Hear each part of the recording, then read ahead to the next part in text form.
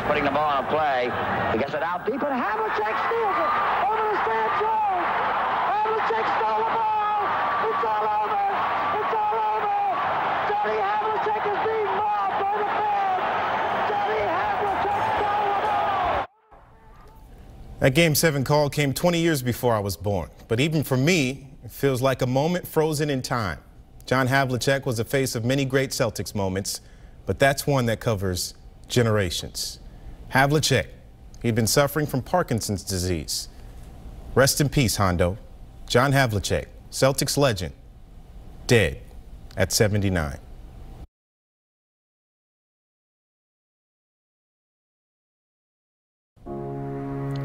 Sad news from the Celtics. John Havlicek died last night at his home in Jupiter, Florida. He was 79. The man known as Hondo, a 13-time All-Star in 16 seasons, won 8 titles in Boston, a basketball Hall of Famer, and his number 17 will forever hang in the rafters. Welcome into Nesson Sports Update. It's presented by Town Fair Tire. I'm Jemai Webster. John Havlicek's career ended in 1978, but his impact on the game and the Celtics will be felt from here into eternity. Johnny most called in the 1965 Eastern Finals. Havlicek stole the ball is and will always be one of the most iconic in NBA history.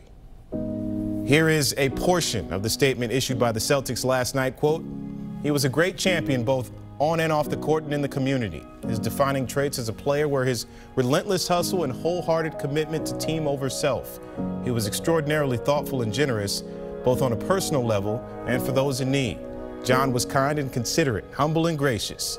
He was a champion in every sense. We are thankful for all the joy and inspiration he brought us."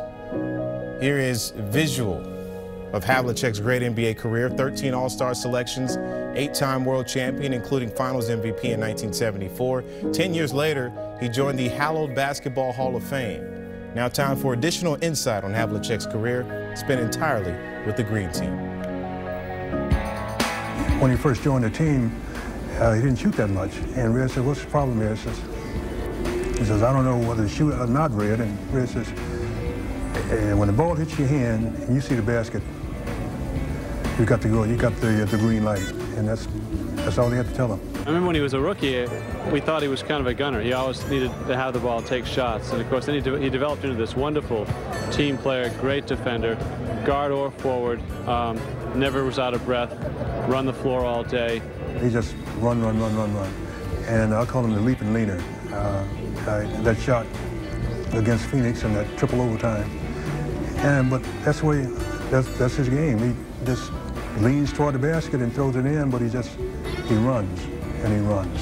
I remember reading a story on him back in the late 60s, early 70s. He had a pulse rate probably lower than anybody playing pro sports at the time, and that enabled him to constantly run and run and run and run. I mean, he never used to get tired. The only other people who played more minutes than he did for a concentrated period of time were centers who basically ran from the dotted line to the dotted line, or maybe foul line to dotted line, or dotted line to foul line. John Havlicek ran end line to end line, and most stars play 38 to 40 minutes. John Havlicek played 48 anytime it was necessary, which at 2 positions, each an all-star level, giving his coach a tremendous advantage. He was the prototypical 6th man on some of those great Celtics teams in the late 1960s, but he became a focal point of the next group with Dave Collins and Paul Silas. He became a real dominant player. He has to go down as one of the all-time best athletes ever, and who will ever forget the Havlicek stole the ball back against the Philadelphia 76ers back in 1964. Greer's putting the ball on a play. He gets it out deep, and Havlicek steals it over the stand zone. Havlicek stole the ball. It's all over. It's all over. Johnny Havlicek is being mobbed by the fans.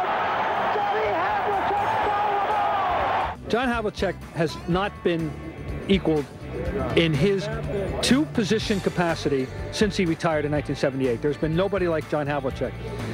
He was really a miniature bird in terms of the versatility and the complexity of his game. Remains the only Celtic ever to lead his team in scoring, rebounding, and passing in the same season, 1969-70. And that's something we'll never see again, for sure.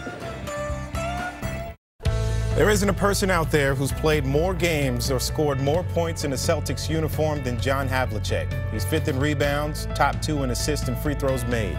As Boston Globe national NBA writer Gary Washburn now on Hondo's legacy.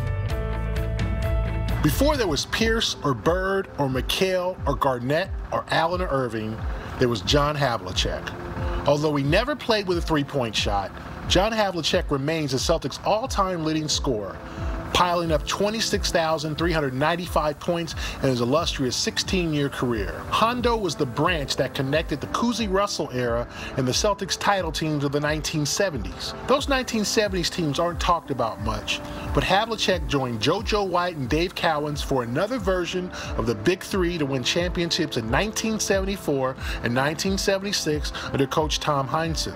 The original sixth man, Havlicek was named to 13 All-Star games and averaged 22 points a game in the playoffs, and he was also named the 1974 NBA Finals MVP as the Celtics defeated the Milwaukee Bucks. But Havlicek's most famous moment occurred in 1965 when he stole the ball in the waning seconds of Game 7 of the Eastern Finals against the Philadelphia 76ers, prompting announcer Johnny Most to give his most famous call of "Havlicek steals the ball." Havlicek retired after the 1978 season was considered one of the great small forwards of all time, and his number 17 was raised to the rafters of Boston Garden just a few months after he retired. He eventually moved to Florida, was a board member of the Genesis Foundation for Children, and also a close Celtics observer. Farewell, Hondo. Boston teammate Bill Russell tweeting his condolences.